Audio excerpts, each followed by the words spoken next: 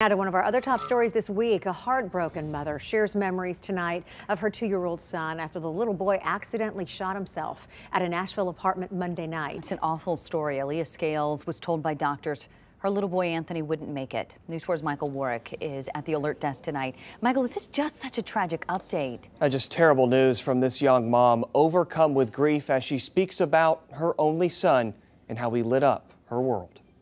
It's been so hard.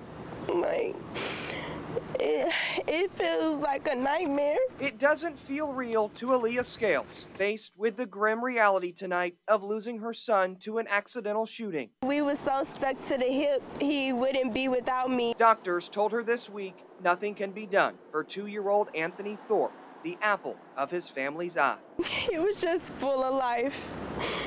He was so energized. I would call him my bad baby. Scales shared pictures. I love to dress my son up. And memories of her caring and energetic son with us today. Everybody knows him as Gaggy. She hasn't left his bedside since the incident Monday night when police say little Anthony picked up a gun at an Oakwood Flats apartment and accidentally shot himself in the head. Investigators still want to talk to Anthony's father, Jeffrey Thorpe, who police believe placed the loaded gun on a bed. It don't feel real.